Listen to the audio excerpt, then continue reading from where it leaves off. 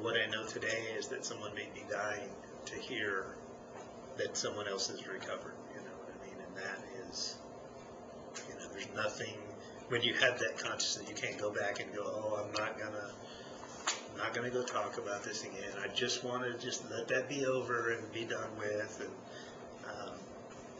with me knowing that I could plant the seed that helped someone discover or rediscover life, I just can't, with good conscience, go out and go, oh, well, you know, I've recovered, I'm done, that's it.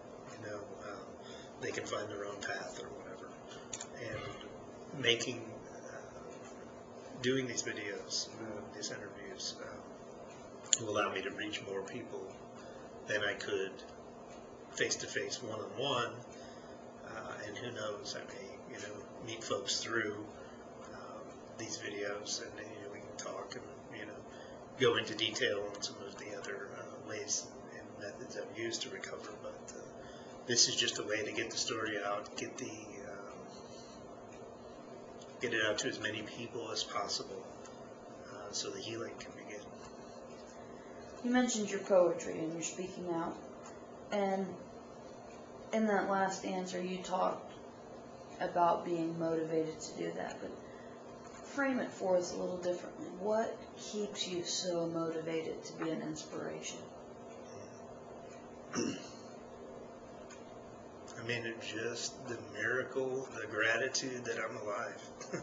I mean, there's not really any big, long-windy philosophical answer, you know what I mean? I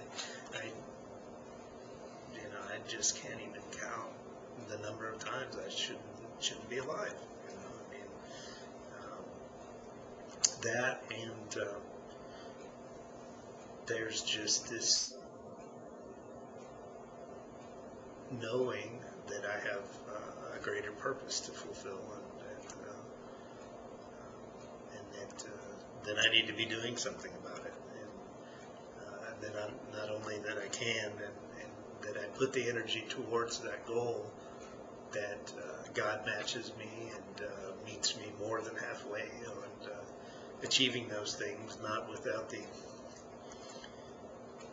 discomfort of being more than I am, you know.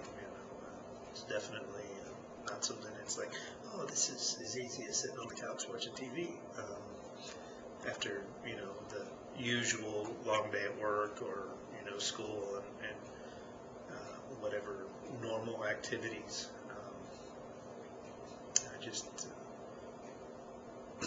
I know that the traits and everything that I still have as far as my faculties and my abilities, that I need to be doing something with those in kind of in honor of the people that have helped me recover, as well as kind of the commitment I made with God that, you know, if you do your part, I'll do my part. You know, I might not do it as well as you do your part, but I'm going to do my part, you know, and continuing to do my part is,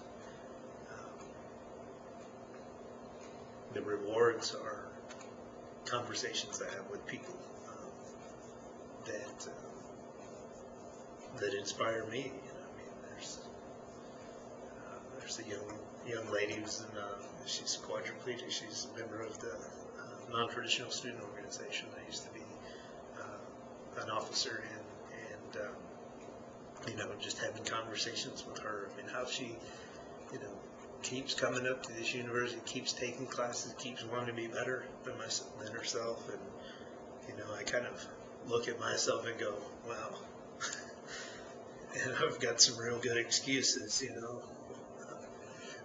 It's not something I can just deny, but it's people like her that, you know, people like another woman that you know, raised all three of her children after her husband died, and you know, they're all off in college now, and she wanted to be a teacher. So you know, seeing someone come back after, you know, doing that kind of work, you know, raising children, you know, it's a kind of work I don't have any experience with, but I can only imagine, you know, and then coming back and then doing what she had always wanted to do, you know, I mean, so I don't know, it's kind of like looking to others for that kind of inspiration, people that can do things that I had not grown into being able to do yet. That attitude of humility that you're expressing